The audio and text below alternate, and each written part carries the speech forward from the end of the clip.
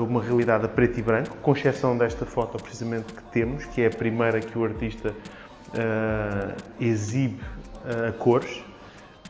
O resto da exposição, todas as obras da exposição, são a preto e branco. E são a preto e branco com uma estética muito tranquila, muito escandinava, muito fria, muito elegante, muito diferente da exposição anterior.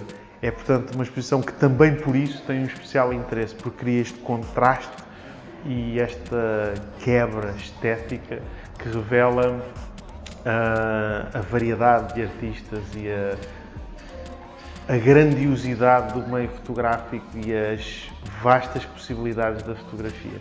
Esse é um dos objetivos desta galeria e, portanto, são todos convidados a visitar a exposição.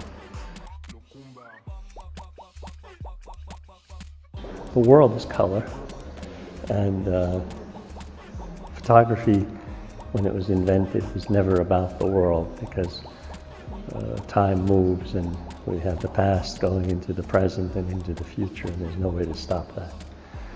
But a photograph stops that.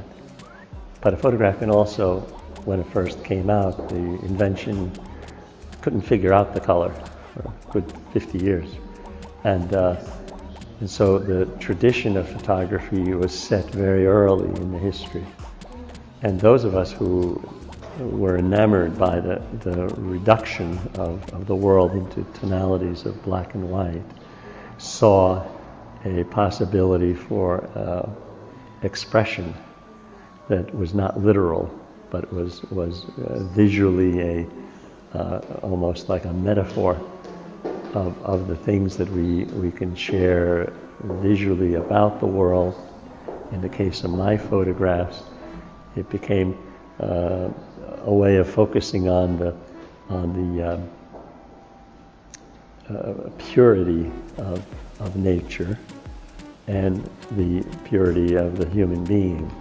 If I was in color, right, we would see the body in nature right away. So the black and white offer the possibility of blending into nature in a way that color never did.